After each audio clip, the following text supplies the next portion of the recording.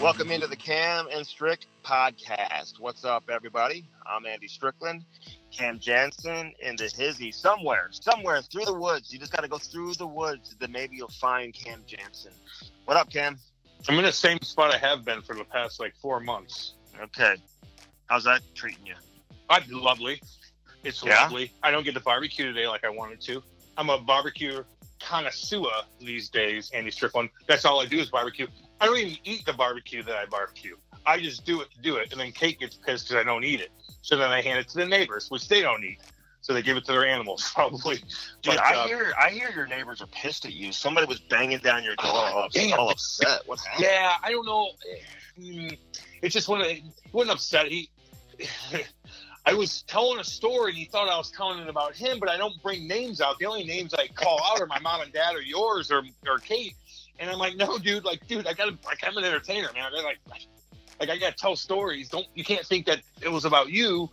And it just was one of those things, and that's gonna happen. This happened before, but it's like, were you scared? Did he scare you? Or were you talking about? Were you in turtle position? What are you talking on with yourself? No, because I don't know. I was scared because I don't like when people misinterpret things, and it doesn't happen too often, but sometimes it does, especially when you're doing shit every fucking day and you're telling stories and you gotta be funny and you're quarantined. You're fucking giving a play-by-play of the dog next door sniffing asses in the goddamn meadows with all the cats cruising around. That's what I'm talking about. Okay. And so people are like, is that my fucking cat? I'm like, I don't know, don't talk about. I'm like, that wasn't your cat. Like that kind of shit. So this dude comes and bangs on your door. Have you seen him since? Because I know you weren't home, but you were pissed. I know who he is. Did you address it? No, I was confused. I was confused, and I did, and it worked out to be nothing. It just was confused. I was just confused a little bit, but he was more joking than anything. But that has happened before, and I oh God, I think I was chirping Patty. A couple times, maybe I was chirping, I don't know, maybe talking about Oakville being hillbilly-ish, and I think his mom and dad got pissed at me one time, but other than that, he chirps Eureka, what's the difference? What's more hillbilly, Oakville or Eureka? Is Eureka hillbilly? That's South County. Not really. I mean, it used to be a little more, it sounds pretty hillbilly with that guy banging down your door. No, that's just I've lived in the same spot for 18 years and just see we're comfortable with each other kind of thing, and everybody knows where I live. I had another guy bang on my door the other day, and I'm like, man, no, isn't coronavirus going on? Call me or something, or write a letter and leave it. I just don't. It's just a little too close. I'm very sensitive with that. Although I think this is probably, for the most part, more blown out of proportion than anything, hopefully. But I'm still hesitant to get close to people, Andy Strickland, if you really want to know. Okay. Besides I would be hesitant too. But they want to open it back up. We'll see where this goes. All this hockey talk happening about playing games in different cities and whatever. I will say this, because some people have brought up some of these cities, and emailing back and forth with Bill Daly last night, he says none of the cities that have been brought up are accurate. So again, we don't even know where they're going to play these games, but they're not going to be playing with fans, man. I gotta admit, I'm just kind of excited to see how it plays out. What's it going to look like? Yeah, how this game's going to look, man. I'm actually kind of pumped up about it because it's going to be different. I'm going to look at how they set it up, and I'm going to be like, wow. As a guy that goes on the radio every single day, does multiple hits throughout Canada, and then I still haven't figured out in my head how to even come up with an idea. So when I see somebody that actually does it, I look, damn, tip of the cap to you, sir. Good job for having a big brain. My brain doesn't work that way. And sometimes people ask me, like, hey, what do you think? I'm like, I'm like, how can I tell a story about something instead?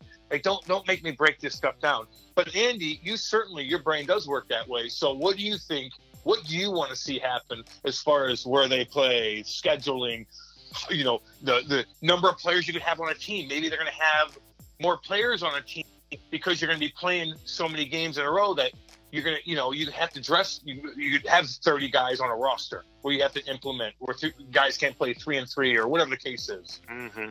So I think that's oh yeah.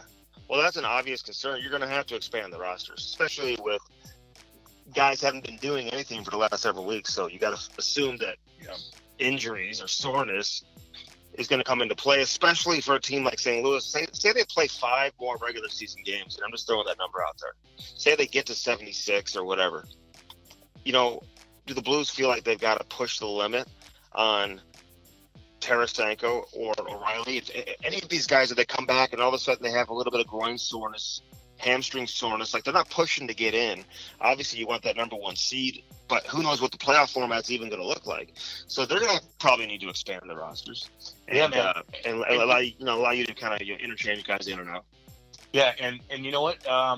It is going to be interesting. So it's going to be such a balance because you want the guys to find their groove and their timing, Andy, and just their mesh with each other. Because if the Blues don't have the mesh, they're not the team that can have a couple guys just go down and do their own thing. You know, like they need to be team-oriented for them to be who they are. And that is just a fact. Like, it's just like everybody just needs to be on the same page. We might shut you down, but we're probably not going to produce that much offense unless the guys all coexist. So it is going to be interesting how they're going to implement guys in and out and the rest and whatnot. But, you know, it's going to be tough, man. But it's going to be tough across the board, Andy Strickland. Right. It's going to be tough across the board. It's going to be unique for everybody. Every GM, every coach, every trainer, they're all going to have to adapt and find and be unique in their own way when it comes to this stuff. So it's just, you know, people are saying this might be the hardest Stanley Cup to win. They might be right because it's the most unique. Well, we don't know what it's going to look like yet. Or you're right. I mean, it's unique from the. It's almost like a. It may have been Ben Bishop who I heard mention this recently about how players are almost going to approach it like they're playing in the World Cup. You know, for those guys who have played international competition. Did you ever represent Team USA, Cam? I forgot if you ever did that or not. No, I did. No, I got every time Berkey wanted me a couple years, or not Berkey, but he's Canadian. I got half citizenship, by the way. So the Canadian teams wanted me, the USA teams wanted me. I did almost for, you know, when I was playing in Windsor, I remember Jordan Tutu was dominating in World Juniors, and my agent said I might have had a tryout because I had a good rookie season there, and I was getting loud, but, you know, BC told me that, and the guy didn't bullshit me at all. Like, Scott Norton never bullshitted me. He might have been bullshitting. That may have been the only time he bullshitted. That fucking guy's never bullshitted me about anything. Except for that. He would be like, "No, Cam, you might go here." No, I don't know about. And he was always right. Like, it's so, you know, I'm gonna throw him a little piece of cred right there, baby. You never know. You never know. I'm not gonna chirp your game. I'm not gonna chirp your game. But, you know, everyone's talking about free agents and all this type of stuff. You know, listen, people have to stop throwing in Taylor Hall with Alex Petrangelo's name, like, as in, like, these guys are good. Listen, Taylor Hall is not in the same category, okay? He's not even close. Dude, all right? Petro was the best player on the fucking ice for 90% of those games last year in a playoff run. Like, he was the most impactful player, blocking shots, turning around, backhand sauce in the middle, right for a guy to go out to break up, blah, blah, blah, blah, or coming down, having a point shot, keeps the pucks alive. You look back and watch on NHL Network, man. Like, just the plays. We were talking about Patty Maroon the other day. It was his birthday today, by the way, which is not going to really matter because this is going to be put out in a couple weeks. But some of the plays on the wall Patty made in Game 7. Like, you just didn't even notice it at the time because we're up there doing whatever he had to do. But just, he gets a puck on his backhand on the wall, doesn't even look, turns around, sauce past the middle, where Barbashev would be perfectly on his tape every time, 5 times in a row, and they go down and have pressure in the offensive zone. Little things like that, you look back and watch those games, you're like, Jesus Christ. Like, that's, like, little things, man. It's just... Well, that's crazy. Coaching too, because like he gave Patty confidence. But you're right, Patty didn't make too many mistakes with the puck. Like if he didn't have a play, he would just eat it. He would just basically kill the clock until it was time to change. And if he had a play to make, you know, especially from below the goal line, like he's one of the best players the Blues have had, and honestly one of the best that I've seen in a long time. Just in terms of being able to control the play down low and on the wall. Like, on the wall. He's just a man-child, man. You just can't get it away. Sticks his big ass out on you, dude. Like, he's like, fucking come at me. I'll stick this ass out. And anytime you try to hit somebody, when they're protecting the puck, and I would hate this too. Sometimes I had to sneak down and like, oh, I got this guy's not paying attention. When and I was going to go pin him because you can't hit a guy from behind anyway. But they'd see it coming, and at the very last second, they'd stick their hip out and would go right on your hip flexor, and it would be like, blah! And you're like, oh, and then like, they'll buckle you for a little bit, like, And then a guy would have he'd get a little separation. Now he's 2 steps ahead of you, and you look like a fucking jerk off. Let me ask you this. You've got the this Michael Jordan documentary. You probably don't even know. Like, do you have cable out there in Eureka? Do you not even know it's on? Or do you know actually, fuck you. Jordan sent me he sent this to me a fucking year ago. I just forgot to watch it. So it led me to think, like, who could the NHL, like, who is godlike outside of Gretzky or since Gretzky? Outside. You know, like that you would say, hey, you wish the NHL or cameras could follow this player around for a full, like, I don't know if that really exists. And you could probably say that about other sports too, although it'd be probably John Avery. Pretty cool to follow, like, you know, Tom Brady and Bill Belichick or something like that when he was in New England. I don't know, man. It just led me to, like, think, like, could the NHL pull something like this off? Is there anybody who is interested enough and is famous enough to pull this off? Andy, Michael Jordan was the most famous athlete ever to exist, probably one of the top 3. Like, I mean, he's worldwide famous. That guy makes more money in shoe sales now, 20 years later, than all the top guys, like the top 5 guys combined. Curry, LeBron. Have you seen anybody buy a LeBron James shoe anywhere? No, it's fucking Jordan, dude. Like, he's making so much coin, $2.1 billion net worth. Like, has an unbelievable story, comes back, tries to play big. Like, it's like, fuck.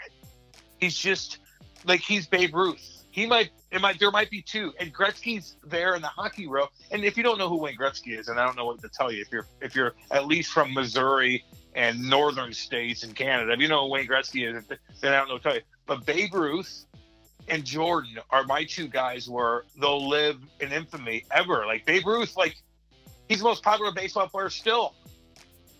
And they didn't have anything back then. That's how powerful he is, and still is. Babe Ruth.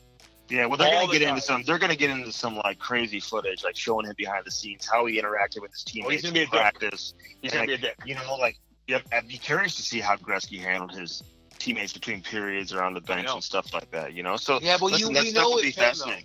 We know with Gretzky, though, because we could talk to the guys he played with, where they're not lying to us. So we know that. We know like, Greta, like, comes around, like, we talk to him, like, you know what type of, after being around him and talking to people that have been around him on a daily basis, basically, Andy, for years, like, I know, I can imagine how Gretzky honestly was. I could certainly imagine how Brett Hull was.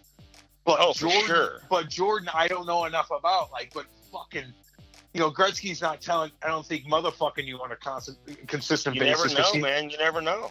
We would have heard about it. Talking about it. It would have happened once in a while, but it would have been Gretzky. Mother, you know, Hollywood. Hanging out with, like, Mark Messier and Yuri Curry. Well, maybe if you're invited, maybe you should be invited to more alumni stuff, but you know, I don't know. Who's there? Who's there that played on those Oilers teams? Gretzky, like, you know, in the hockey world, it's so tight-knit, but we don't know the basketball world. That's what I'm trying to say. Like, the big stories we know from Greta, we know Holy was motherfucking guys. You know, like, we know that. But fucking Jordan, it's like, let's see how fucking hardcore this guy was, because I personally don't know, and certainly you don't either. You don't know. You have no idea. I just say I don't know Jordan. Although he did send me the tape a year ago. How about Michael Jordan? First of all, ESPN does an amazing job with these documentaries, man. Like, they're unbelievable. The 30 for 30 specials are just ridiculous, and they knock it out of the park every time. With Jordan, he's dropping F-bombs on ESPN. It came out of nowhere. And I was like, wow.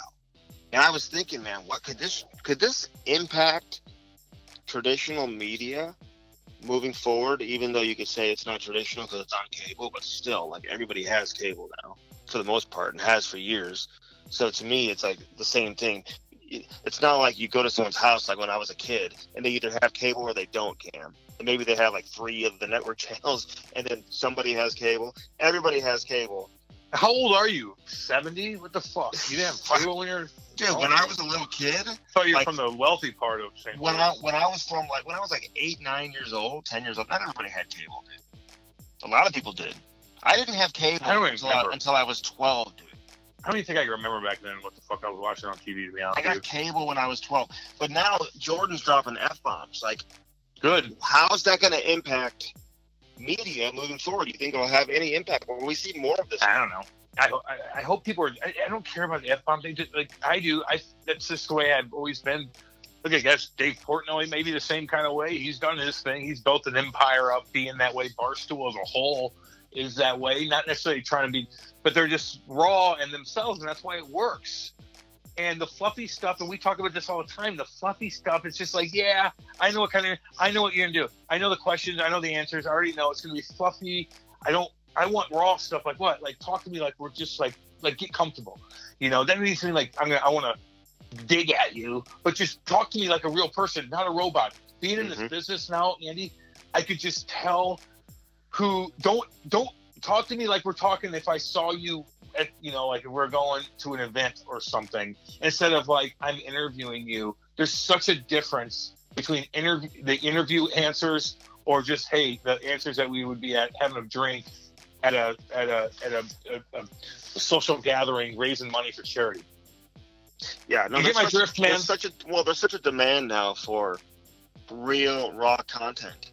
And the podcasts, for example, that have had success, for the most part, give you that. You know, people don't want to go to a podcast and hear the same thing that they're probably going to hear on the radio or hear on traditional media platforms. They want to be able to hear something different, hear a raw, real conversation where they don't feel like you're flipping the switch like you're talking about. You're just being yourself, you know? So I know, it's horrible. That's what people want. Yeah. And I think we're getting that now on the mainstream television network like ESPN with Michael Jordan, where, you know, we haven't always gotten that. And I listen, I hope that's the impact. I hope we just get more of that, where athletes and celebrities and famous people who, you know, are in that situation just feel like, hey, they can go into this and just be themselves and don't have to feel like they have to be something that they're not, you know? Yeah, and I, you know, Andy, well, we're doing the same thing. And, you know, when people come on on this podcast, they're pretty real. Like, they're comfortable with us, and not too comfortable to where like we don't need to do the gotcha stuff. And you know, don't mean what to say that. That's just him. Him. Like, he made sure that we knew that. And, you know, Bobby Ryan coming up here, man, he was comfortable, and he explained the story like, God, we went through a hardcore time. It's the most bizarre thing in the world. What Bobby, the story went through, and he overcome it. And he's still going through demons as we speak. And yes, listen, Bobby Ryan's a perfect example, Cam, of I want people to tune into this podcast, and it's okay if you don't know who the guest is, or maybe you're not very familiar with who they are.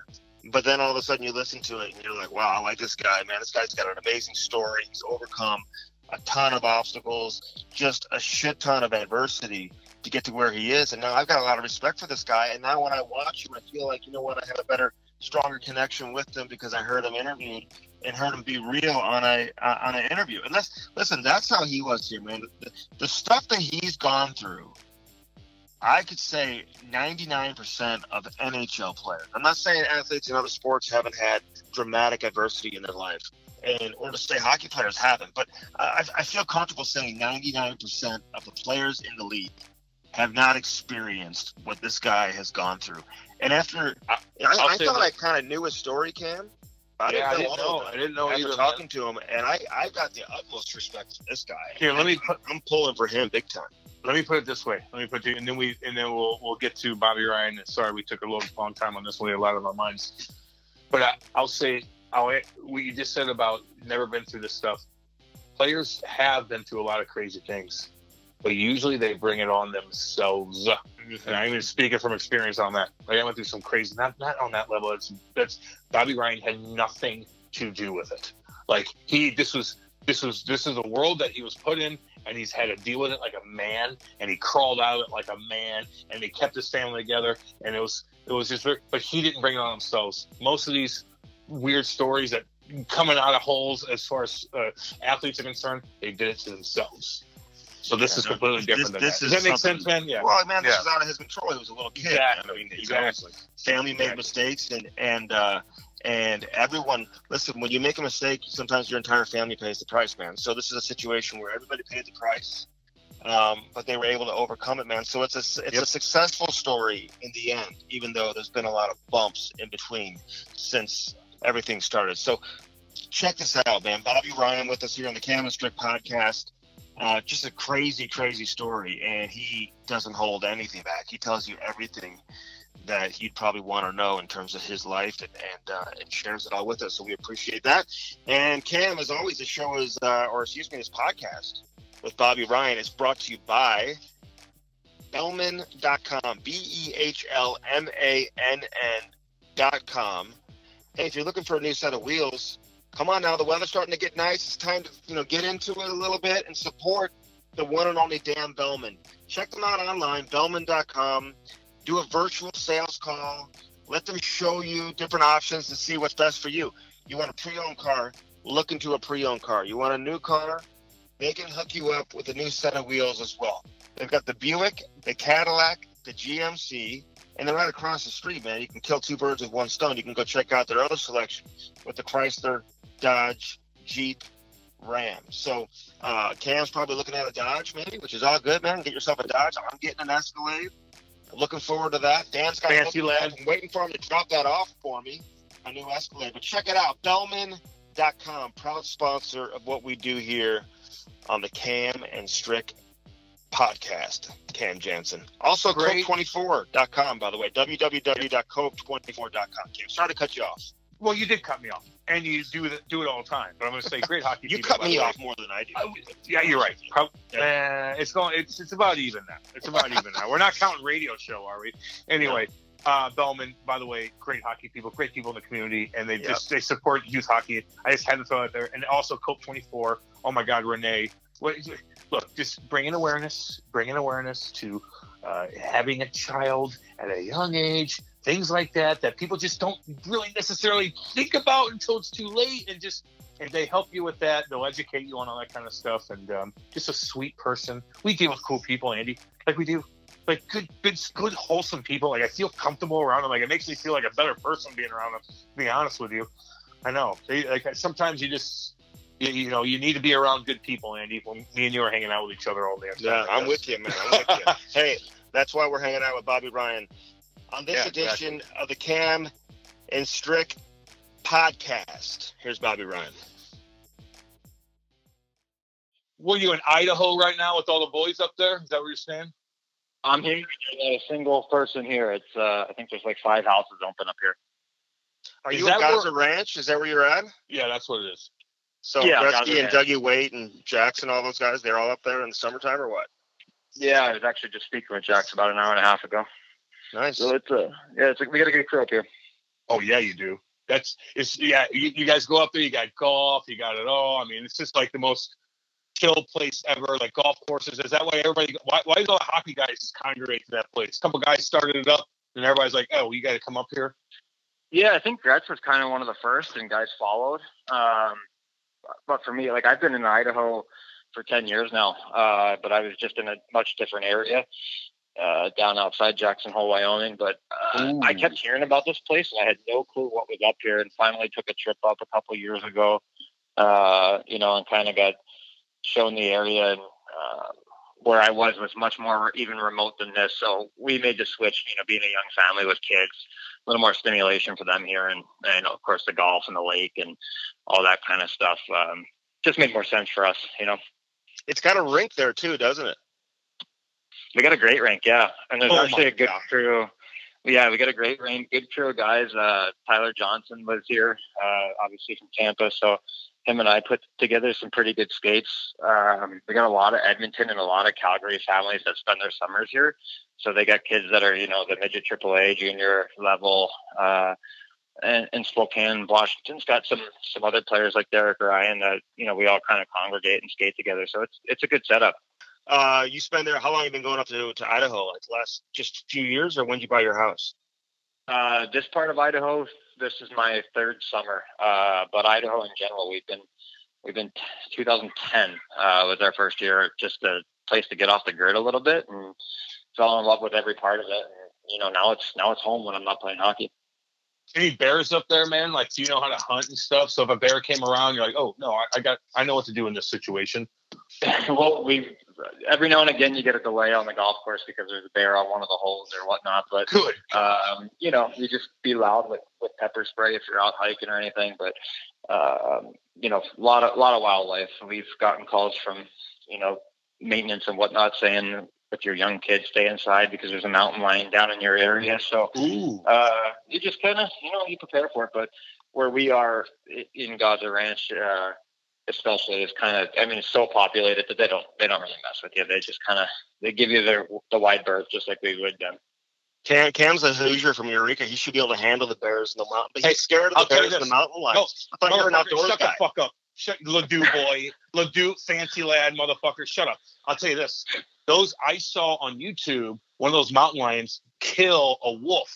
Like, they are so athletic. Oh, they're badass, sneaky. man. Dude, they're fucking badass shit. So I'd be scared of those in Arizona too. We used to get mountain lions in Arizona come into town, and it's like word spreads quickly. Like, you don't leave your house. They'll fuck you up. Yeah. I tell you what though, I think Florida though, if you go down to Florida too, so I think Idaho and Florida are completely different. But you go down to Florida, like, there's gators down there that are 15 feet long, and you're golfing like, oh god, look at this thing. It's like a dinosaur just sitting there for you. So you got a kind of a different atmosphere, but fuck, it's crazy nonetheless, right? I think anybody that's ever walked from that hotel when you're playing the Panthers, I think it's like a DoubleTree across the way. Yep. It's a long walk to the BB&T Center, and like there's signs saying "Watch out for gators" when you're walking around that big pond. So now you got a bunch of guys in a suit, kind of jogging down the way trying to get away from gators if you see them. But no gators up here, definitely not. I've got a picture of that on my phone, of that sign as you're walking where it says "Watch out for alligators." Man, that's not a place. They would have snagged you right up, Andy. Those things would have fucked. You would have been a fucking appetizer for them. You would have been an appetizer. So, Bobby, listen, man. Are you quarantining like everybody else? Like, what are you doing now? I guess quarantine by nature, in the sense that there's nobody within, a couple square miles. I think all of our area's got 5 houses open, so we haven't seen many people. We go in for groceries and whatnot, just like everybody else is doing. But Idaho's not really shut down. They do there's takeout food everywhere, and outside of that, everything's open. Like, I've played golf 3 or 4 times. It's just the state hasn't been hit hard. It was hit hard in Sun Valley and a little bit in Boise, but we're so far up north. It's different country up here. So it's Cam, that's where we need to be. We need to be there. Yeah. Okay, hanging out where we can just leave our house. Like, we can't do anything here, Bobby. Like, we got masks on. If we go to the grocery store, we gotta have. Dude, whoa. Everywhere. No. Yeah. Speak for yourself. Look, I'm chilling out in Eureka. I'm in here, Eureka, Missouri, right by about 20 miles outside of St. Louis, 25 miles. I do chilling here and doing my show from the office. Like, I don't even think there's anything even going on. You forget about it because you're just like, I'm bored. Why am I bored? Oh yeah, I can't go anywhere. But it's not like panic mode or anything. Like, maybe sometimes it's like out of toilet paper, but fuck, take a fucking shower. Yeah. I know back east is a little more. Speaking to my old man about Jersey, he said it was close to martial law there for a little bit, but everything seems to be kind of, I guess, flattening is the word everybody's using, but the numbers seem to be dwindling a little bit outside of New York. So hopefully we're back to work and back to doing something outside of isolating here pretty soon. You have a family there? Yeah. Oh yeah. So there's nothing boring about what we're doing. We got our daughter will be 4, our son will be 2 in June. So we're busy. We're in it, right? So there's no days off with you too. So it's actually been nice, after the year that we had, just to get here and kind of just take a step back and play parent mode for a little while. It's been great. I know it. I know his kid probably already stick handles around the house, Cam. Like, he probably has unbelievable hands already. The kid's gonna be 6'4", 6 fucking hair. And he's gonna be dangling motherfuckers. Just scoring field goals, spin around. Fucking stud. But man, let's get into. I want to get into a couple things with you though, man. Like, and I just got done.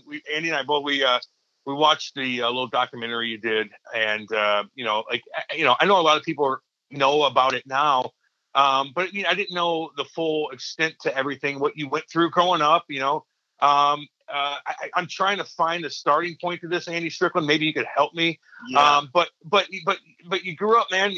How about this? You grew up playing roller hockey.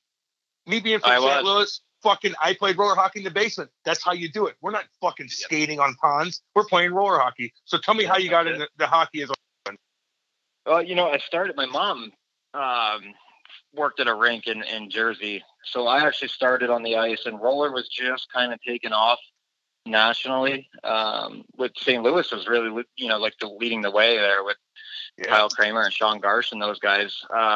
Some really, really talented players, and New Jersey kind of was right behind that along with California. So I don't know. My dad was running a roller hockey team with a bunch of ice hockey players, and we just kind of all made the switch to the 99ers was the name of the team. And, they were already kind of nationally known at levels. So I loved it. I actually preferred it over ice up until, Pee-wees and Bantams age level. But, by way of being sent out to California with my family, there was no ice. I mean, and our position financially wasn't going to allow me to rent ice or get ice for free. So I spent all my time on rollerblades. I remember my dad went out and bought 50 of those red Jofa, I think they're Jofa pucks or whatever, the roller hockey ones. Yafa. We call it Yafa, Bob. Yofa. Yofa. That's what stupid ass Yofa helmets too. I hate those fucking things. What the hell is Yafa?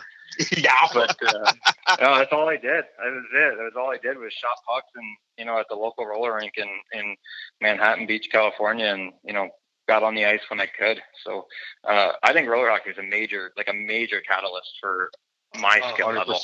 100%. For sure. We used to playing as a young kid and then coaching against California kids.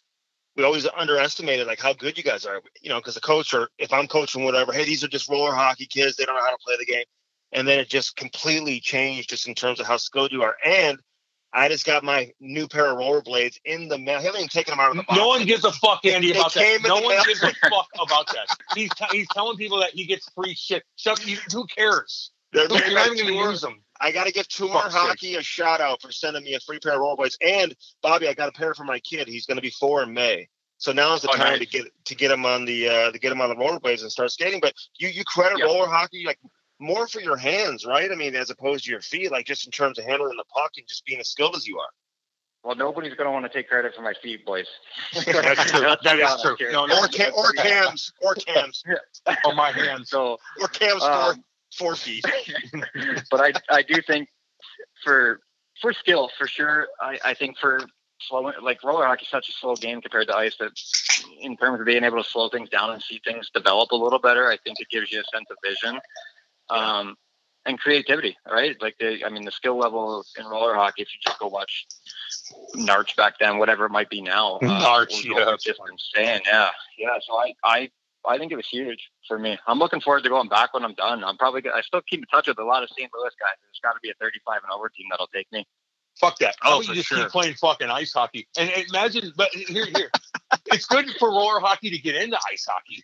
But imagine you're I'm going to play roller hockey. You wouldn't be in Idaho right now. You'd be living by fucking Andy in the poor part of Ladue, Missouri. That's what you'd be doing. So thank God you got into ice, buddy. That's you know what?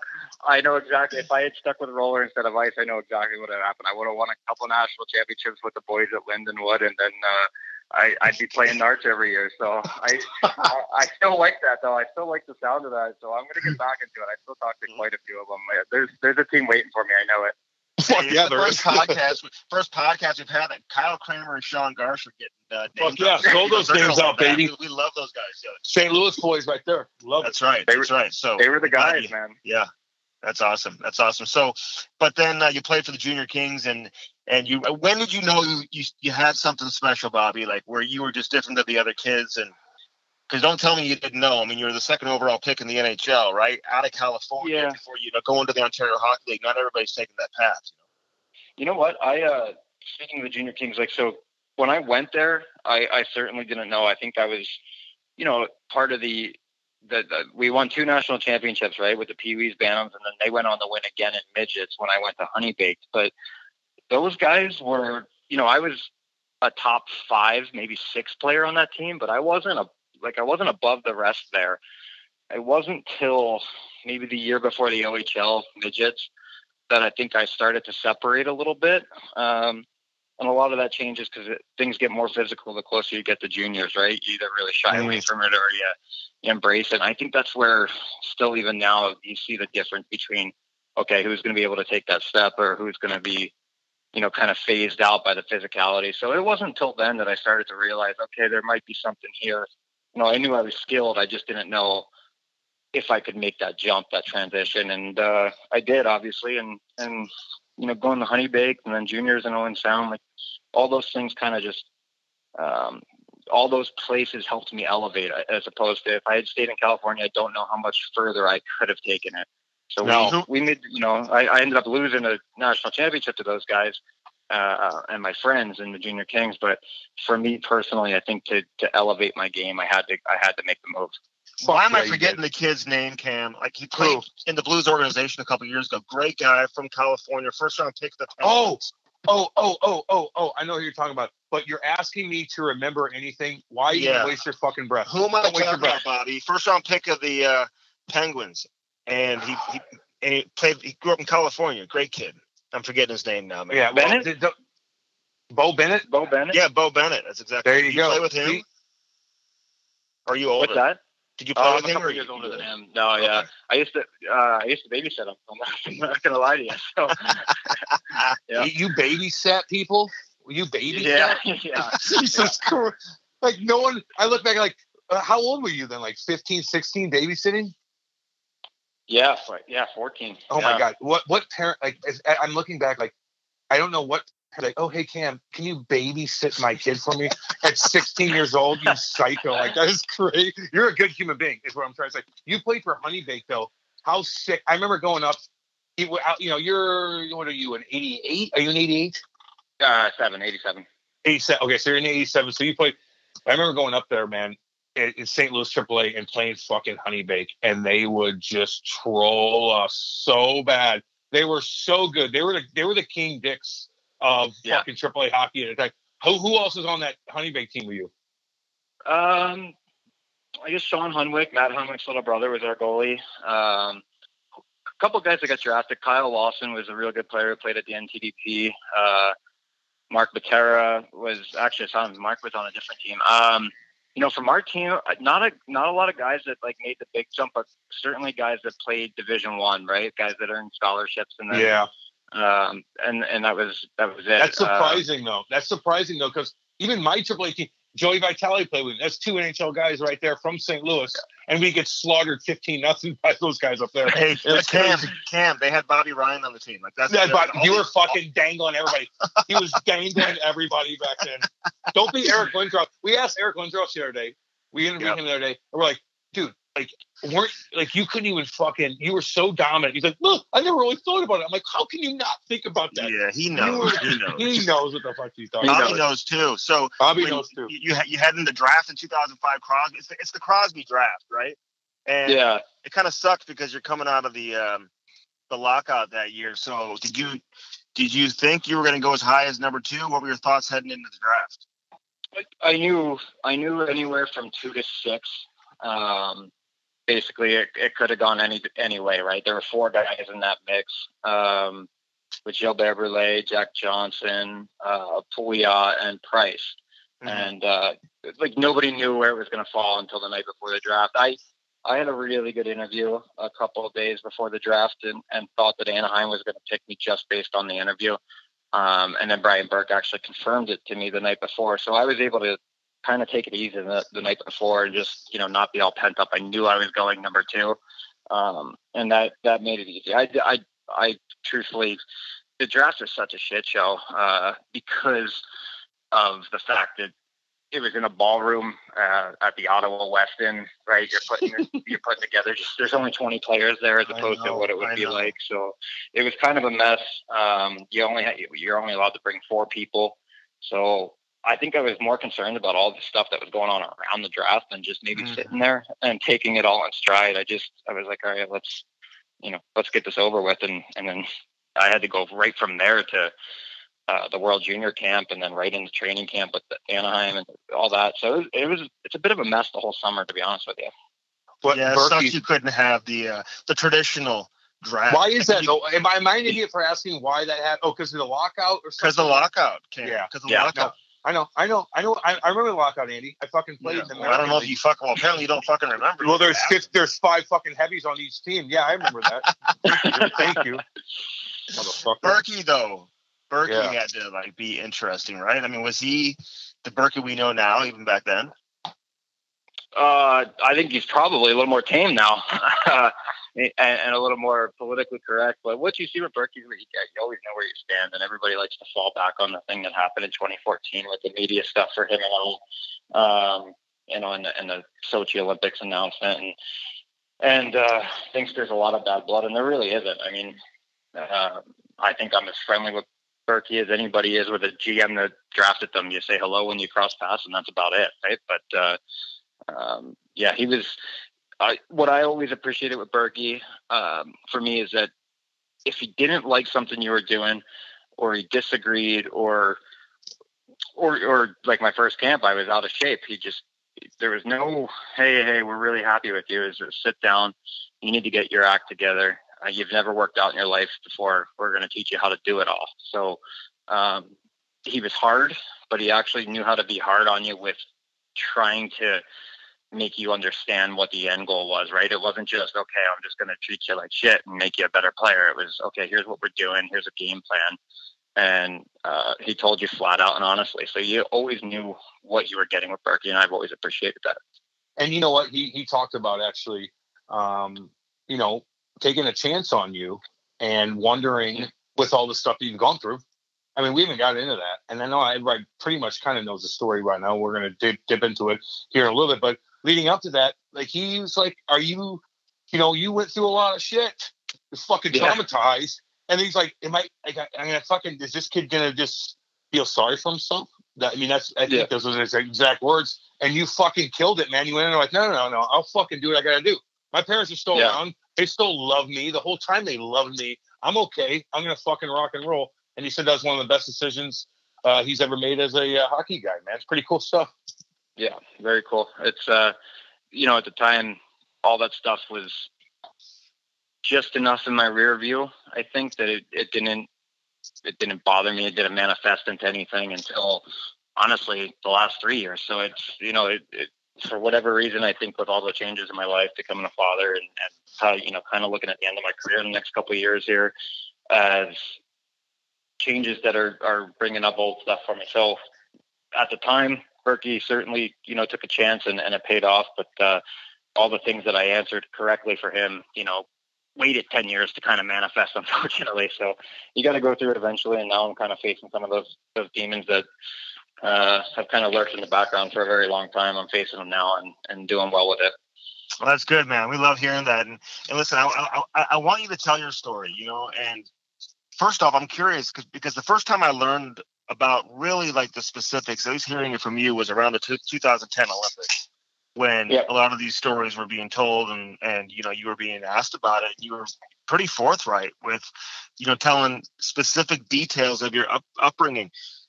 How uncomfortable was that for you, or were you just ready to get it off your chest and let the whole world know your story? I think it's always uncomfortable to a degree, but what I really wanted to do, and the reason I think I've always been forthright about it is, because there might be one kid out there that resonates or has a similar story that can say, okay, here's a path, right? Or here's just a way to get through it. But more than that, I thought it would be wrong to my mom and dad if I didn't tell the story in our words, right? And give people some clarity and I think answers directly from the source. Because if you don't answer them and you don't stand up there and be forthright about things, somebody's going to take the story and put their spin on it. And I thought, with the very little bit of information out there, it could make my mom out to be worse off than it was, or to my dad to be the villain, which certainly I could understand people's thoughts on that, but not to the level that it was, right? Not to give the facts the way they were would have been a discredit to both of them. So I've always tried to do that to protect my family. Yeah, man, you got to. You have to. You just look. Your dad fucked up. I mean, it is what it is. Yeah. Like he did. He fucked up. It's weird because he was with you all night too that night. Look, I don't know enough about it, but here's a gist of what he fucked up and horrible. Okay, yeah. But after that, everything was about you and helping you and getting together and protecting you and helping your career. And in the end, you're like, damn. Like, I know your mom passed a couple years ago, and we read your your blog on Players Tribune, which is fucking puts a tear in my eye, man. I get it because my mom and dad are fucking sitting right next door, and my dog is barking right now, and I gotta yell at them to tell the dog to stop barking. So I get that, man. But as a whole, how I look at this whole story is it was a fuck up, and they came together, and you fucking helped you just realize you got to be a man. And I don't know. I think at the end it's a pretty good turnout. Yeah, I think so. I think I give a lot of credit to both of them for handling things after the fact, right? And not so much from them from a personal standpoint, but they gave me opportunities to succeed in very, very tough circumstances, right? My dad's in jail, but still interested and still helping along with every decision, whether that would be, in direct communication or through, Bobby Clark is one of the catalysts that helped me when I was trying to figure out how to make the next step in New Jersey and, let me use the gym and all those things. Like he found ways to get things done from inside. And my mom was just a consummate mother, right? She just, she gave me free rein, but always pulled back on him if she thought I was taking things too far in any direction. She made a ton of sacrifices for a long period of time to let me do this. And, like any kid, just greatly appreciative of the two of them finding a way to make that work. Hey, Cam, if I gave you the option to buy a car, you can either go to the dealership or you can buy it from your house, from the crib. Oh, my God, Andy, Bellman, they make it so easy for you. They'll come to you. Not to mention they'll have videos of any car that you want. They'll go right through it. They'll show you the ins and outs of everything, make it completely simple for you. And I tell you what, they're great people to work with. They've been in the game a long time, Andy. They're huge hockey fans. They do a lot of charity work in this city, and they make it comfortable for you to go buy a car at Bellman. Exactly. And we're dealing with a pandemic. Cam didn't know that, but everybody else knows we're dealing with a real pandemic. This is serious stuff. And so that's why they're making an adjustment to make life as easy for you. Because people out there still need transportation. People out there were still planning on buying cars. Doesn't mean that you have to put that on hold. The NHL season's on pause, but your car aspirations don't need to be. www.bellman.com. You can email them. You can text them. They've got so many different ways. And, again, they will do a virtual meeting with you where they'll walk around cars. They'll show you the exterior. They'll show you the interior. Answer any questions you may have about the engine or the performance. And great lease deals. You can buy a new car, pre-owned deals as well. And, again, if you're a current Bellman customer, listen up to this as well. Because they will come to you with a nice, clean loaner car, all sanitized. You don't have to worry about the big germs because they took care of it. They cleaned it all up for you. They'll leave you with the loaner car, take your car back to the shop, service it up for you, and then deliver it back to you. That's what I call service, Cam Jansen. They make it too easy, Andy. Everybody's going to start doing this kind of stuff now. They're innovative. They're great people. Check them out. Bellman.com. If you can't get there, they'll come to you. Again, Bellman, Buick, Cadillac, GMC, or right across the street, Chrysler, Dodge, Jeep, Ram. Bellman Automotive Group, proud sponsor and big-time supporter of what we're doing here on the Cam and Strick podcast. www.bellman.com. Okay, so Bobby, for people who don't know, because, Cam has asked the question, people might be wondering, what exactly happened? But I fucked the timeline up, sorry. So when you're a young kid, like you're growing up in New Jersey, your dad got accused of some abuse with your mom, right? And explain what happened, which led to you guys ending up in Canada and then California, and what that was like for you and your family, because he was obviously charged and apparently jumped bail. You can tell me if I'm getting the story wrong here. And just kind of essentially being on the run as a young kid, like, were you aware that the authorities were looking for your dad? And what was that like, which even led to you changing your last name, man? Yeah, we knew. We knew the plan was always to leave as soon as we knew my dad was going to. They were looking for 85% of his jail time. So, we took off. He took off first, and I spent another year in New Jersey with my mom. Trying to get a fair and orders, but not really getting a fair and orders. We lost the house. Essentially we lost everything, but my dad was out looking for a place for us to land, and he tried north of the border for a long time. I heard I'd get phone calls from Canmore, Alberta, and Peterborough, Ontario, and he said, this isn't the place. And his issue with all the Canadian places was that they took the ice out in the summer in all the small towns, so there was no ice available. So he finally calls from California and said, I found it. I said, what do you mean, Orange County, or excuse me, LA County, Manhattan Beach, California? And he said, there's 2 coaches here. You have to come see it. So I came out. I remember getting on the flight to go out there, kind of like hiding where we were going, because my mom didn't come. She put me on a cross-country flight, and I landed in LA, went and tried out for this Junior Kings program that was just kind of getting its footing. My dad had begged them to hold a spot and said, I promise the kid will make the team. My tryout wasn't with other kids. It was like a men's pickup noon game where the coaches came out and skated. And then after right after the skate, they said, you made the team. Can you be back for the start of the season? So that was when I left there knowing we were going to have to come back very quickly. So went home, didn't say goodbye to anybody really, just the immediate family that knew what we were doing, and got in a van and met my dad in DC. I still don't know how he traveled, but we drove cross country, and I was playing for the Junior Kings within a month and a half. It was kind of a whirlwind, but we knew what was going on. I knew my name changed, my birthday changed. We had our backstory and kind of how I would recite things to people that brought it up. So I was homeschooled for all intents and purposes. My homeschooling was basically just here, read a book.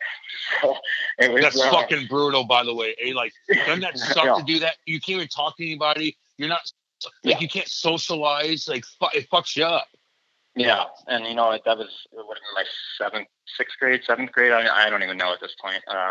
Year. So I was just starting to make friends in New Jersey that obviously we're going to be friends for a long time, but that kind of all got upended, and I was okay with that because it meant that I didn't have to go to school. I could live on the beach and play hockey every day. But it did suck. I had zero, and a lot of people still tell you that I still do have very, very small set of social skills that can get me by in situations. But I spent a lot of time alone, so I became a bit introverted through it. But I don't think I change it now. I really don't. I think it all worked itself out in the correct way. So let me ask you this. So first off, the immediate family, were they aware of the situation? And when your dad leaves for a year, you know what he's doing, and just crossing the border and everything, how scared were you as a kid? How old were you at this point in time? And were you worried every single day that the police, that they were going to find him? Were you thinking about that all day long, or it never really crossed your mind? Paint the picture for us. Yeah, no, you certainly, it was every time you passed a cop, it felt different, right? It just, I think your anxiety is high and your alert level is high. You learn to essentially kind of hide out in your own skin. And we were worried, and we were worried for the right reasons, because eventually they did find him, and it was only, I think, 6 months or so that we were back together in California before he was caught. So you get used to it. It's a shitty thing to get used to at 12 and 13, right? But It is what it is. It's what we had to do to stay together and all that kind of stuff. You just grin and bear it. But we were certainly on alert. I remember I made a friend out there that I was playing roller hockey with quite a bit. And this kid actually, and he ended up going on to play some games in the NHL. I actually played with him in his first game. His name was Brian Salcido.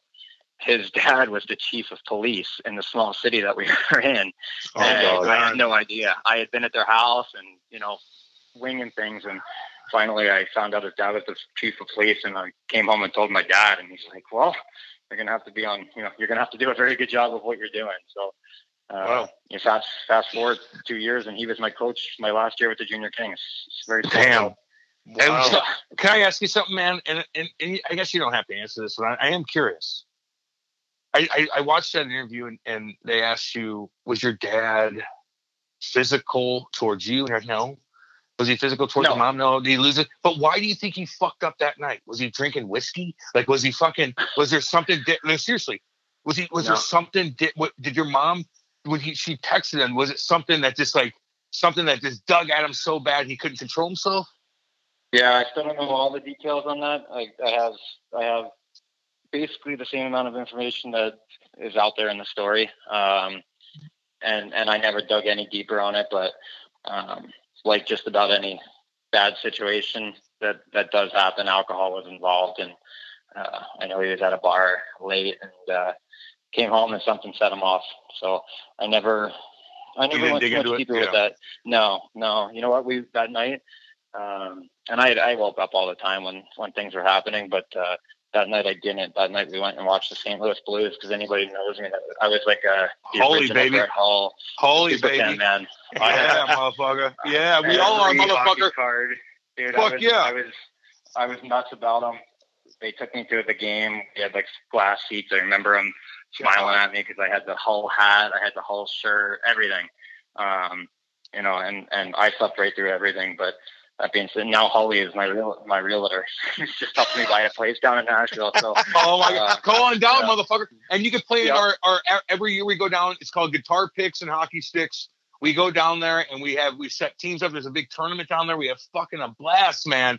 We got to do Holy. Well, so it's so funny that you say it. Sorry, and I know it's your question next, but I guess involves both of us. I mean, Brett Hull got all of us into fucking hockey. Like in the 80s, no one, I mean, yeah, Blues were, but then Holy came in, and that's how we all started. I made it, and everybody gets in, and all these guys, but we all watched Brett Hull growing up because he was just a fucking man, is what he was. Yeah. It's simple with that mullet, too. Yeah, he was this flow, not much flow on his head now anymore, eh? He's got it short. He's got a mohawk. He's got a mohawk. Yeah. He's a tough guy now. He's like a fucking raider or something. I don't know. Hey, so listen, when they finally found your dad though, and you've talked about this, when they burst down the door, U.S. Marshals coming and banging down the door. Like, does that memory stay with you? You think about that? Like, what was that moment like for you? How old were you then?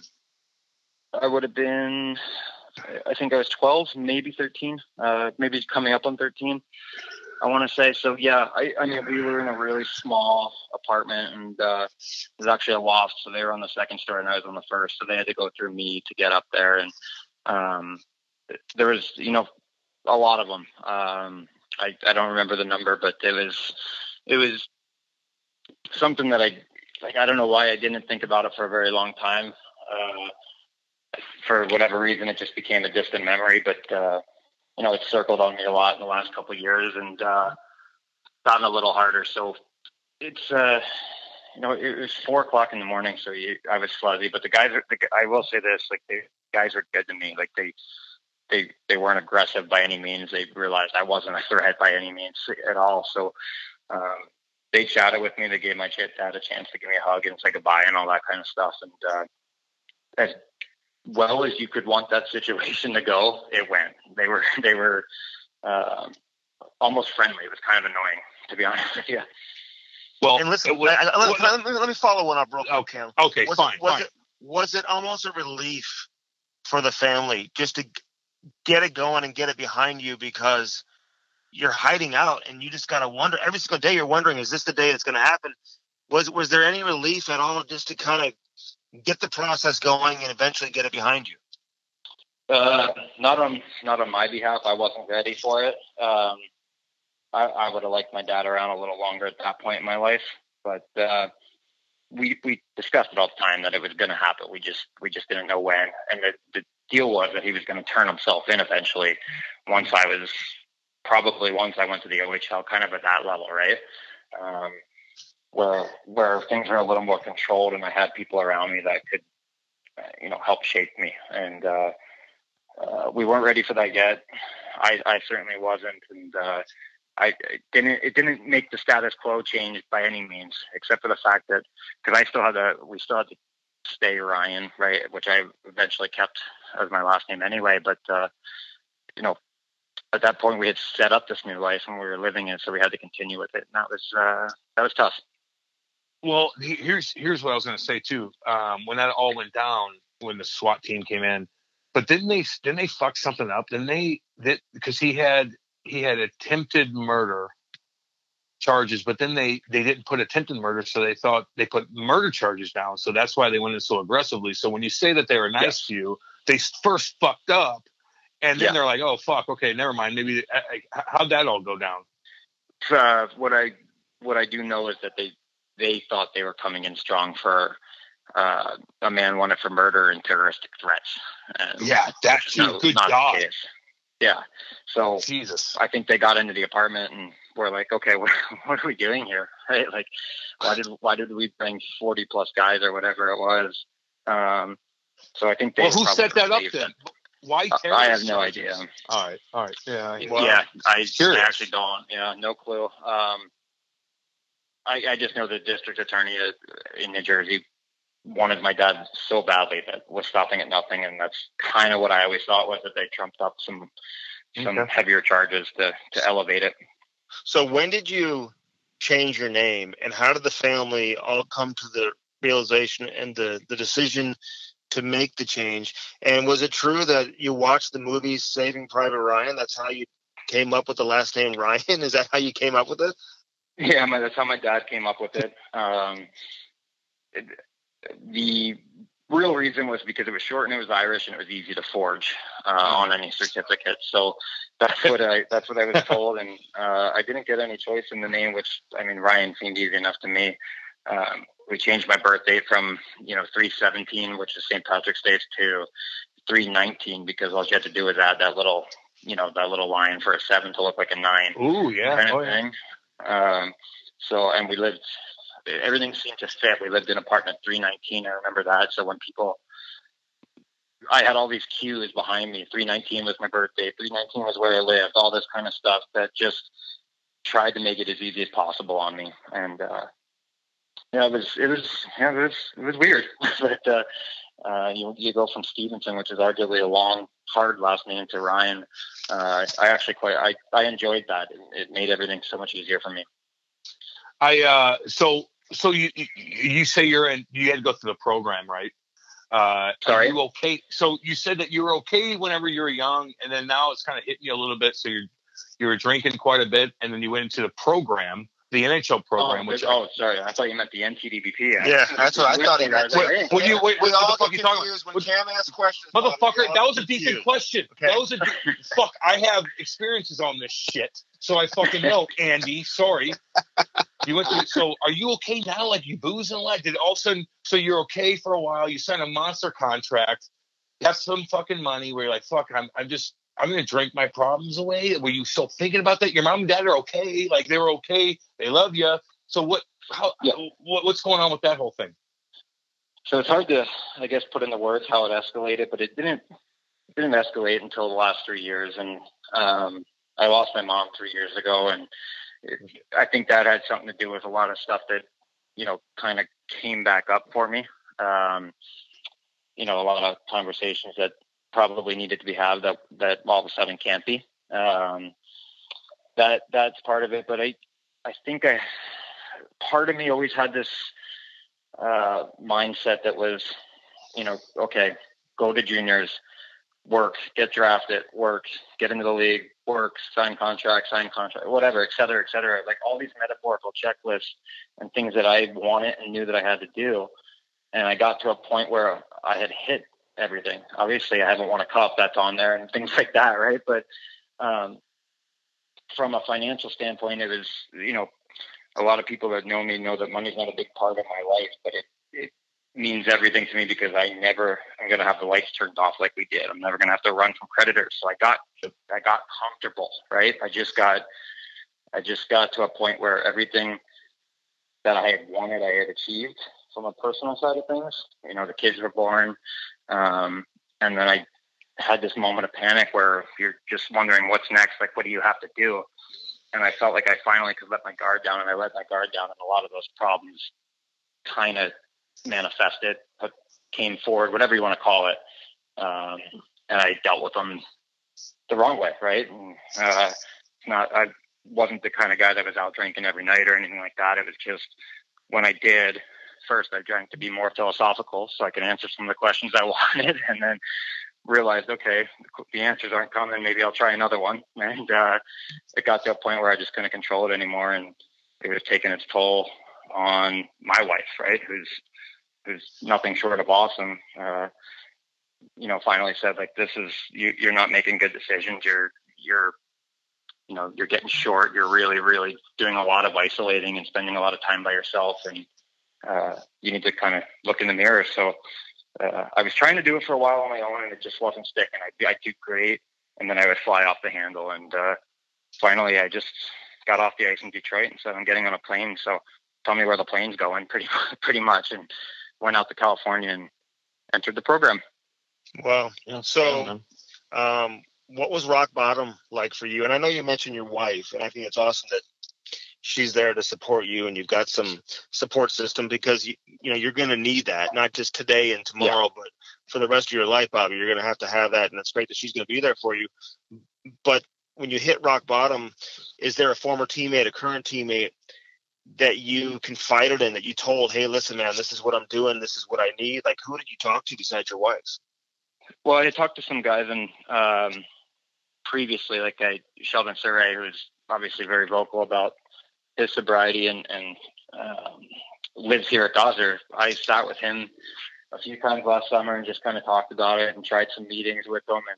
And, I'm still not a meeting guy. I still don't enjoy those. I go when I feel like I really need one. Mm-hmm. But he kind of just talked about his experience. Nate Thompson's the guy that I've texted back and forth with quite a bit, that I have a lot of respect for. He's over 3 years sober, and I played with him in the Worlds, and I played with him in Ottawa. I was really jealous of him because he just handled it so well, right? Even being out with the guys and not drinking, and just he was a guy that I'm still learning the lifestyle part of it from, and how to be comfortable in situations. But I didn't call those guys in directly. I called my wife that day and just said, hey, I'm making this decision. I'm sorry, but you're going to be on your own here for about a month with the kids. And she was good about it. And then after, the news broke, it was going to break. A couple days later, a lot of guys reached out, and I kind of started dialogues with a bunch of different guys at that point. So still, there's a pretty good sized community of players out there that are either in it or have been through it, or are thinking about it, that you're able to bounce ideas off of, just talk to and check in with. I really like it. No, man, I completely get it. Brian McGrattan's another one, by the way. You need to call him. Yeah. You have to talk to him too. Oh yeah. He went through, in Ottawa, man, like going through it.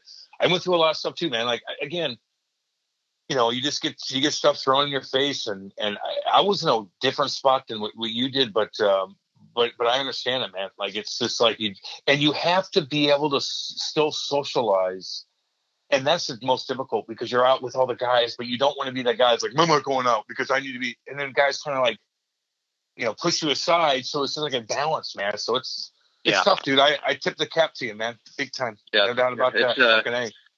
That's a work in progress. Obviously, there were nights out throughout the year when I came back, and the guys were going to go out, and as they should, right?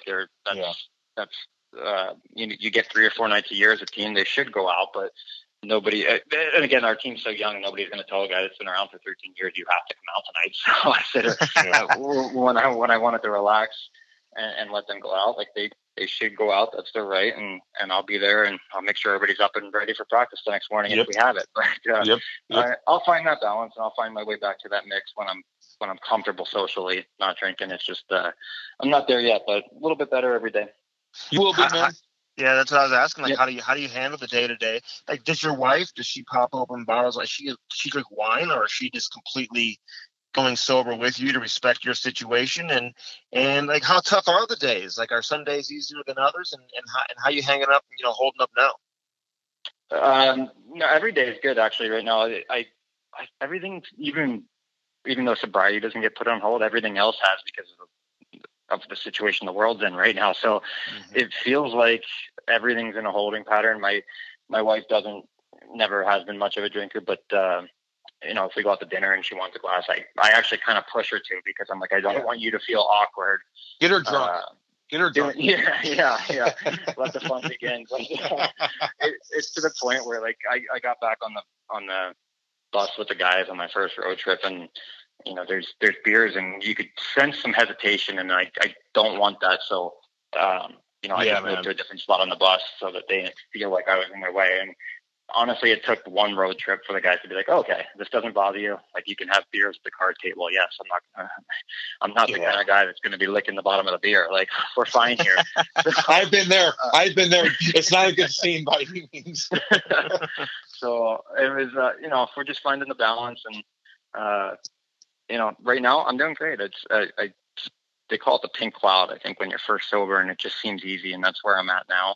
I know those days will get harder, especially midsummer when everybody's going out on the weekends and things like that. But the golf course up here, all that kind of stuff. But I'm not shying away from any of those challenges. If you want to tackle it, you kind of got to tackle it head on. So that's, what the other good part about it is, there's such a sober, curious movement, which is something I've been reading about, that some people just abstain, not because they have an issue, that people are sensitive towards that. So if people ask me and I say no, there isn't that kind of peer pressure anymore. And I've noticed that, I just say no, and I don't say I'm sober or anything like that. I just say, no, I'm good. And nobody's really forced my hand at any of that. So it's been good for me. No, but you have to be able to do that, man, because you can't. They don't have to cater to you. They don't have to do that. So you just got to be able to, and you still need to be a part of the team, and that's the most difficult spot, one way or the other. Do you take CBD oil? Is there any alternative for you?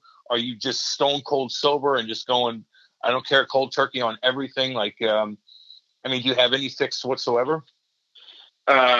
Unfortunately, I still chew. So you smoke blunts every day? No, you still chew. Oh my God. No. Well, that's the other part of the program is, right, when you're in the stage that I'm in, you're getting tested and things. So everything would show anyway. Yep. But that's not I never really pursued that other route anyway. It just hasn't been my thing. So I'm just stone cold sober and actually enjoying it. And it's worked until it doesn't work. I'll stay the path here, and then if something comes up, we'll, I guess, try an alternative method. But yeah, for right now, I'm doing great. And every day waking up and kind of setting my day right, getting my mind right. And right now being dad. Your chewing goes down when you stop drinking. Sorry, Andy, I had to throw that in there. Your chewing goes down when you stop drinking too, by the way. So you're probably weaning off that shit as well. Mine's gone up a ton. I got to work on that. I would think it goes up. I would think it goes up. Oh, when you're drunk, you want to chew. When you're doing, I don't know. Fuck, everybody's different, Andy. Go ahead. Yeah. So, what's your relationship like with your dad now? Like, how you guys talk every day? You guys have a great relationship. Is he a good grandfather? And when he was in jail, people may not know he went to jail for 5 years. Did you keep him abreast of how your hockey career was going? And did he know when he got out? Like, were you guys talking? Like, he knew you were a big time prospect, right? Yeah, he did. We kept in touch all through letters and stuff like that, and the occasional phone call. The problem was we had no money, so every time he called from Prisons Collect, the phone call would be like, "You have a call from inmate," and he'd say his name, and we'd be like, "Oh shit!" We'll accept the charges, but there was a moment of hesitation where should we hang up and fax him something instead? But he was aware. He knew what was going on. He had gotten out right before my NHL draft. And was living at the gym in New Jersey and getting his feet back together. But he actually skipped parole to come to the draft, which he wasn't really given permission for, and then went on house arrest after the draft. But there was no way he was missing it, so he found his way to Ottawa for that. And no, we're good now. We talk a lot. He's my daughter's finally getting to the age where she can really talk to him on the phone, so he's enjoying that. And he's doing well in Jersey. He seems to like everything he's doing there. And I don't get back nearly enough. He hasn't met my little guy yet, and that's mostly my fault. But maybe this summer when all this clears, we'll get back and spend some time together. Yeah, no, that's awesome. Good, man. That's awesome. That's good, man. And I'm so happy that you've gone on to have your career, man. And listen, when you came back and you had your first home game, you scored a hat trick. It's one of the greatest moments that I can remember seeing watching the National Hockey League. So congratulations on that, man. That's one of the best moments of the year. And what was it like for you? I mean, that had to be after the game, did you break down on your own thinking about it, or were you just on cloud nine? What were you thinking there? You know what, to be honest, after the game, I got home and my wife stayed up. She went to the game, so caught it. Obviously, she hasn't seen many games with the kids now, but she went to that one, and I was wrung out and exhausted. It was just, I think, emotionally spent. The next game, I think we played Detroit, and I was terrible. It's usually the case. I couldn't.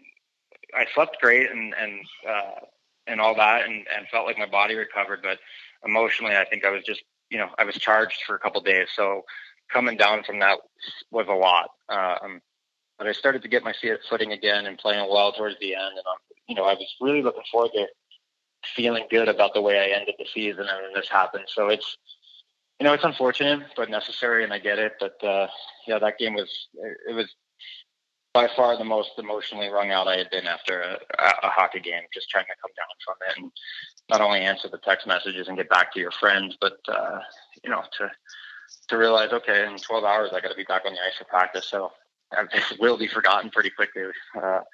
It's never going to be forgotten, Bobby. It's never going to be forgotten. Let me just say that. Let me just say this, dude, honestly, and the Maroons love you, man, and you've gone through a lot of stuff, dude. Dude, you got family. You're set up. You're doing good. You gotta kick this alcohol thing, man. I know we're all gonna eventually. I'm gonna have to go through this shit too. Don't get me wrong. Like, it's just gonna happen, especially in quarantine. Like, I'm not gonna fucking lie to you right now. Kate's, my wife's looking at me. Like, it's just, you have a ton of people you can call with support. Yeah, a ton of fucking people, dude. You're in a good spot, man. You're in a good spot. You got an interesting, crazy story, man. But you got through it. And I don't know, man. It's just I'm glad we got to fucking talk to you, dude. I know. I reached out to Chris Weidman this morning, Brady Kachuk, man. These guys all have so much respect for you, man. They love you, dude. Everybody loves you, man. Yeah, they're they're good kids. Thanks for doing this, dude. I appreciate it, and all the best to you and your family, man. This has been an enjoyable conversation. Thanks for being honest with us, dude. 'Cause I know it's not always easy talking about this stuff, but we wish you nothing but the best, bro. Yeah. One more thing, Bobby. Motherfucker, I want an invite up to the Cool Club in Idaho. We're coming to Gaza. I didn't make that much fucking money. I didn't make that much fucking money. I want the invite. I'll entertain all you cats. Bring us up there. Maybe I'll bring Andy along. You guys come up. I still got a wine cellar, so I can still pour for you guys. But I'll drink all your booze. I'll drink booze. He's made about $75 million. He's got a nice room or two. Oh yeah, we're staying with you. Phil's had the open invite for years. I haven't seen Phil yet. Oh well, he'll be listening to this thing in about 20 minutes. Bobby, you're the fucking man, dude. You're fun as fuck to watch. You're a good kid. You've been through a lot, dude. I appreciate you coming on, man. Appreciate you coming. My pleasure, guys. Thanks, man. Appreciate See you, Bobby. See you, buddy. See you guys. Well, that was Bobby Ryan, Cam, brought to you by www.bellman.com. Check out bellman.com for a new set of wheels. And, of course, cope24.com, www.cope24.com. Man, that was a loaded interview. Yeah. And you know what? I just became a bigger fan of Bobby Ryan. I don't know about you, but I did. I know. He's just a sweet kid. And a lot of people I know are pretty close with him, and they just nothing but great things about him. And, again, like, it was a situation where he had no control over, and it was put towards him, and whatever happened, but he got out of it. And I know he's still going through a little bit of a tough time right now. He's still going to be strong. He's got a lot of support by a lot of guys, but in the end, it's still a happy story. Like, God Almighty, like, he's in a good spot. They're financially okay, which is not everything, but it still helps. He's getting himself help with as far as rehab is concerned, and his family. In the end, his family loves him, and they supported him since day one. And if you want to take a positive out of that whole story, that's definitely one of them. Yeah, no doubt. And again, man, I mean, he's got a lot of support around him. I give Brian Burke a lot of credit for taking a chance on this kid too. Yeah, exactly. Put him second overall, and it shows Bobby Ryan has a lot of willpower as a person to be able to continue to have success and to drive to becoming an NHL player, even with this situation with his dad being taken away for a handful of years there. So Cam, listen, when you're a player and you're dealing with these type of situations like Bobby Ryan was dealing with earlier this year with Ottawa, and then he steps away from the team, he goes to rehab. Like, have you ever seen a situation like that with a teammate? Like, how many options are there for players, and do you feel like the environment is comfortable for players to come forward and say, hey, listen, man, I need help? Yeah, I do, absolutely. And Dr. Shaw is unbelievable. And I had a weird experience with a couple of things. And I play with guys that have been on the program, and it's just tough because you're just in the scene, and especially when you're young. If you're younger, but Bobby's not, and he's got a family, so it's easier because your wives take care of you. But I remember going through this. I remember being single and just young, and if I needed to go through that, it would just be very, very difficult because the support. Like, don't get me wrong, my parents supported me, and I had every support possible. But just when you don't have a family and you haven't got it out of your system yet, it's very, very difficult. So I think that it's very easy to they'll take care of you, and it's very private too if you don't. But yeah, man, it's still not easy. Again, you're going to events and out party, at different parties here and there, and Christmas parties and stuff like that. So it is tough. And you know what, the guys can't be around you and look at you and be like, oh, we can't drink in front of. No, they can't be like, they can't. That's not on them. Bobby's got to do that on his own, and he still has to be able to participate in different events with the guys too, even though they are going to be drinking. So those guys that are drinking can't look at Bobby like, oh, we can't do it because he's got. That can't be the case, man. That can't be the case, and Bobby understood that, but that also makes it very difficult too because, again, it's just thrown in your face at all times. Yeah, but I think he even said it. He doesn't want guys to feel uncomfortable. But some people he's not 25 years old either. Man. Exactly. This guy's a veteran player who has the respect from his teammates, and he's comfortable in his own skin where he can kind of like dictate although it's not, the way things are going to go. It's not easy. Although it's not easy. No, for sure, for sure. But he was cool, man. I just wish him nothing but the best, man. I give him a lot of credit for coming forward, and we're pulling for Bobby Ryan for sure moving forward. So that was a good, glad we got him on. So great job, Cam. And again, for people out there, you want to subscribe, be sure to do so. How do they do that, Cam? Do you even know? Yeah, you go to the Cam and Strick Pod at Cam and Strick Pod on every platform, or follow me on Facebook, or follow us on Twitter, Cam Jansen 25. What's your Strick Daddy something? At Andy Strickland. Twitter. Let's go. I'm flying around here. At Real Strick Nasty here on Instagram. I just opened it back up, by the way. I'm trying to build up my Instagram followers. You need to. I have not been active on that ever. And I'm getting my groove on. I'm trying to figure out this whole Instagram thing, man. I kind of like that even more than Twitter right now. I feel like it's more private, Mm-hmm. Anyway, but Cam didn't know. You just go to YouTube, iTunes, Spotify, and you'll find the Cam and Strick podcast. So we appreciate all the support. Again, sponsors out there who want to get involved, we'd love to hear from you as well. So hit us up, drop us a private message, and somebody will get back to you. Cam Jansen, great job, buddy. Thanks, dude. Talk soon.